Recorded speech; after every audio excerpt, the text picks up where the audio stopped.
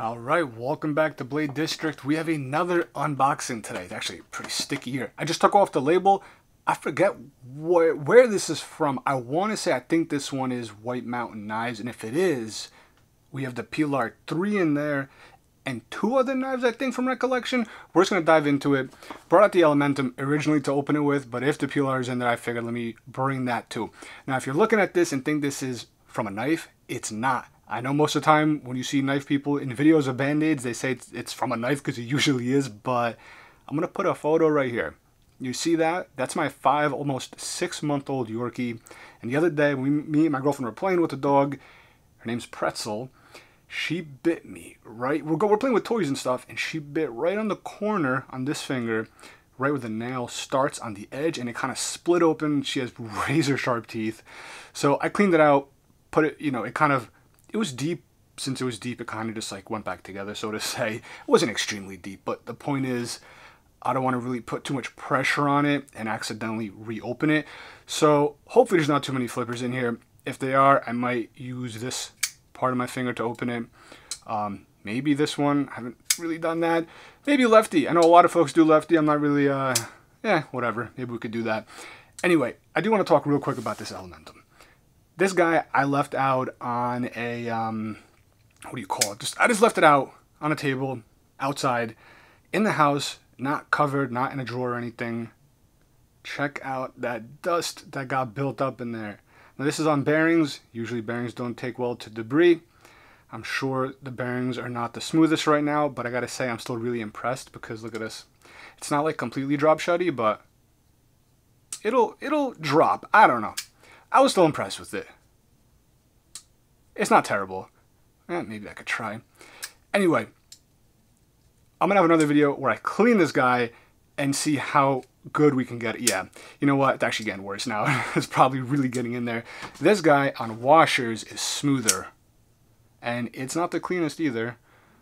But this guy's on washers. Ooh, look at that. Butter. Super smooth. Alright, let's get into it. Let's see what's in here. If you haven't already, consider subscribing to the channel. We're going to be doing some giveaways as the channel grows. It's slowly, ever so slowly growing as I'm finally starting to do more videos.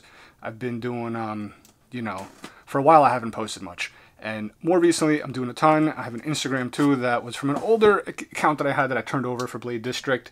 I'll put that on screen. You can follow that. I'm going to start posting more on Instagram and more on here and do some giveaways on YouTube. So be sure to subscribe if you're interested in knife content. Let's dive into it. I don't know if there's any personal info in here, so if it is, I'll block it for a second. Let me see. Ooh, CRKT. Let's see. So the Pilar 3's in here. I got two of them. Is this the Cinco? I forgot. I know I bought the Cinco from somebody. Oh my god, I've been waiting for this guy. Now I'm excited. Okay, I forgot. I wanted to get, I think that's it in here. Yeah, okay.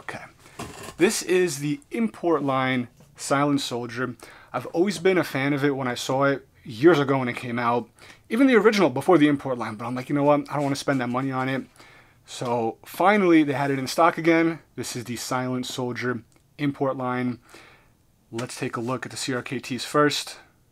It is the Cinco and the Pilar 3.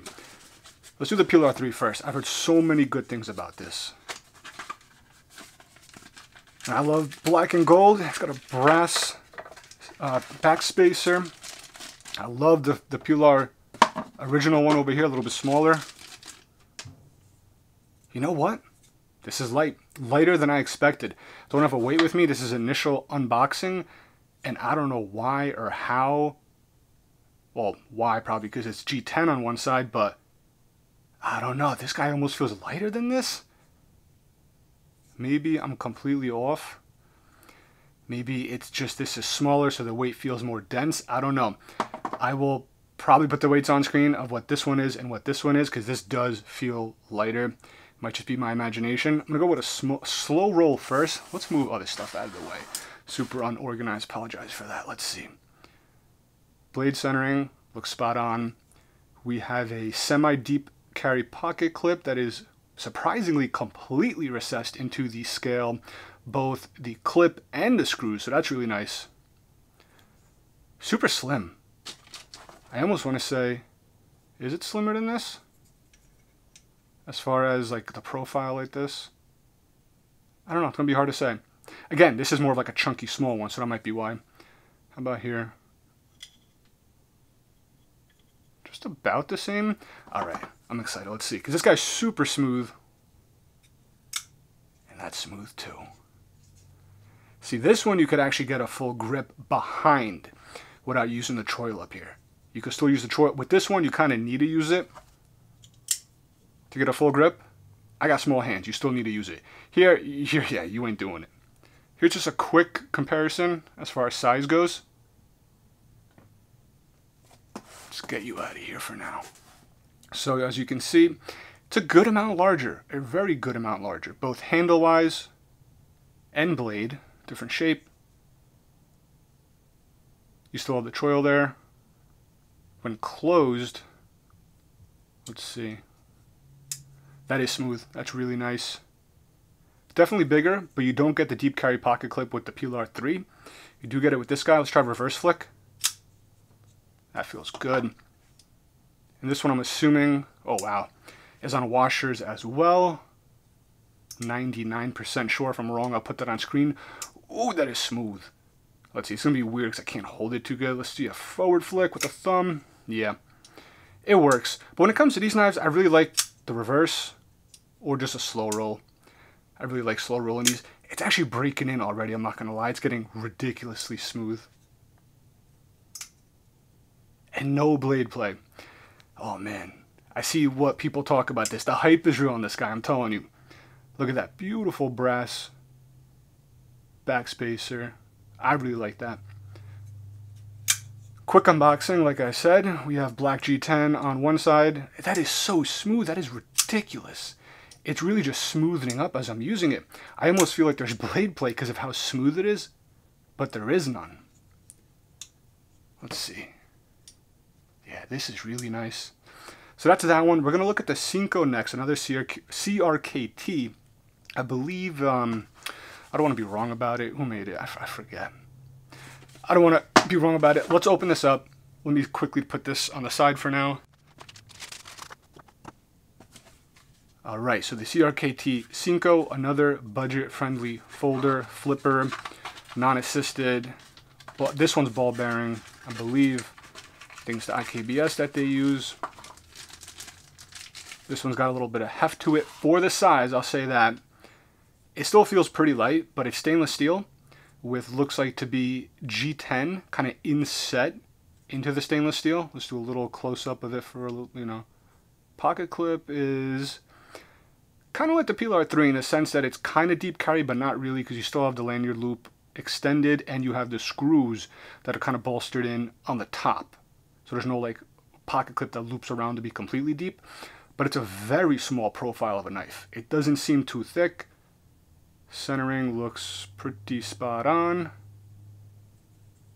Looks like the entire steel is like a black stonewash type of look to it with like a tan inset scale. Nice and grippy. Let's compare real quick. Where'd it go? I already put it away. This has a good grip to it. It's got a nice grip to it. Could probably hear that. All right, let's, this is the one. Okay. You know what? I'm going to use this finger because I want to give it some, I want to try it. It's not going to be as good as it should be because I'm doing it very awkwardly, but let's see how it feels. So that was a really, really slow deployment on my end, but it still came out. That means it's super smooth with the bearings.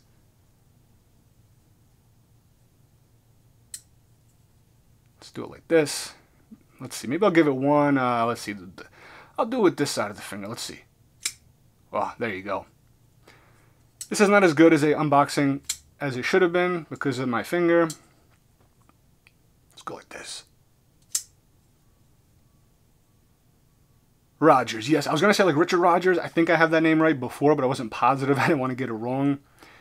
So you can see this, again, that same black stone wash that they kind of have both on the blade and on the liners and everything. Clip. It's a really nice design. Feels really comfortable. It's pretty thin. Feels pretty thin. Again, this is unboxing, so I don't have too many specs on it. I might put some on screen like I do with other ones. But it's a quick unboxing of it. Pretty happy with it. It feels good, looks good, rock solid, which is awesome. Yeah. Happy about this one too. So there's this one. Now we're going to go on to the last one, the Brous Blades Silent Soldier. Brous Blades Silent Soldier, the import line, which basically just means it's like a, some sort of, is like a Zytel, I forget, some sort of plasticky material for the handles. People say this is a weird one to flip from back in the day. I remember seeing reviews on this years ago. We got a card in here. I've had one of his higher end knives. It comes in a pouch, serial number card and everything. All right, let's see. I believe I got, yeah, this should be the stonewash blade. Oh, this has some heft to it. I'll say that right away. It's got some heft to it. Let's see if we can take a look at the scales. They almost look like a honeycomb pattern. Very thick. Deep carry pocket clip. This one is pretty deep. Let's see for thickness comparison, since I have the Elementum here and a lot of folks have this. Let's compare how thick this is. This can be kind of crazy. You see that? Wow, that's almost double. It's crazy. This is a chunky one over here. You can see this is a chunky one. Let's see how it flips. This is where I might have issues. A lot of folks say you gotta do like a push button. I will say it sits really low. I want to be here right now, but I gotta go down here. So that's a little weird. Because to do push button down here, that's a little weird. But we're gonna try it with my middle finger. Let's see. Ooh, there it goes. Now I have smaller hands luckily, so I can get 3 fingers on here. And although this one is kind of on the back, it's on like this angled ramp area, which now that I'm feeling it, it is a little sharp in here. It's not the smoothest ramp. It's not sharp to the point where, you know, if it was like metal and it was this sharp, it might be a little bit worse. Luckily you have this huge backspace here. It's completely jimped, so you're not feeling any of that, like those hot spots from there. Feel it a little bit there, but it's really nothing to worry about. This really fills your hand. It's a little weird, I'm sure, when you're using it. You're going to be putting pressure forward, something's going to be coming into you. So it's not going to feel like what I'm feeling. I keep trying to re-grip because I feel like it wants to go forward. Like the blade just wants to go like this, but it's not, because you have jimping right there. You have this, you go jimping across the backspace here. This is solid. Let's look at that stonewash blade up close.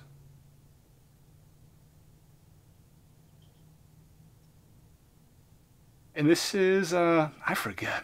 Oh man, is it D2? Oh, the D10 is unfortunately, let's see. Not, yeah. So you got this big tab right there. I'm already squishing my little thumb over here. Now I'm past it. And it'll fall shut pretty easily. But it is... I wish it was like closer where you can do this and then close it. But you see? That's where it is. Can you slow roll it with that hole? If you pinch grip it. But I don't really recommend that. So I'm not into the whole tactical in the sense that like I'm not 100% sure how you would use this. If it's for like a reverse grip like this, I'm not 100% sure. But I could see holding it in this scenario to a degree. Or maybe even just like this. Yeah, this, wow, this is surprisingly comfortable. If you need to really get into something and you need to go pretty hard and tough, but you want a lot of security in the grip, this actually does the trick. Because like I said, I could fit 3 on there, and there's the 3. And then this one goes through here. You got this great jimping up here. And then you can slice and pierce and cut whatever you want with like complete control. So I'm really liking this. I do just wish the D10, like I said right there, I can't close it, even though my finger's in the way. I need to really kind of squish the finger, and then it closes pretty smoothly, actually. Pretty smoothly. So that's the Silent Soldier by Brous Blades, the import line. Again, I'll put specs on the screen. I might have done it before as well, as far as price, blade steel, size, all that stuff. But I think that's going to be it for this video. So we have the Brous Blades Silent Soldier, and I already put the other ones away, so I'll probably put a photo on screen of them. Hope you guys enjoy. Subscribe for more. Drop a comment. Let me know what you think about everything. Again, this was just a quick unboxing, little chat about them. We're going to have some giveaways soon, and I'll catch you guys in the next video. Thanks a lot.